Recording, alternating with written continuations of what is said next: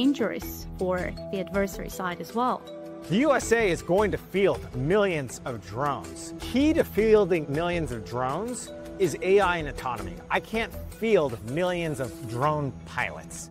So the company said it ran the numbers, and the XBAT will cost them about $27 million to make, which I know that sounds like a lot, but it's actually a fraction of the cost of what the military has previously been spending on fighter jets, especially when you factor in the costs of training pilots, which this aircraft does not have because it's run entirely by AI.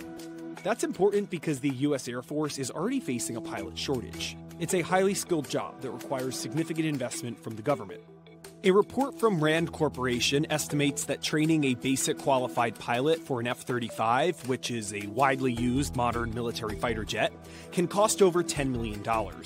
That's in addition to the cost of the aircraft itself, which, depending on the type, costs in the range of $80 to $100 million. Lockheed Martin finalized a contract at the end of September 2025 to deliver another nearly 300 F-35s to both the US military and other international customers.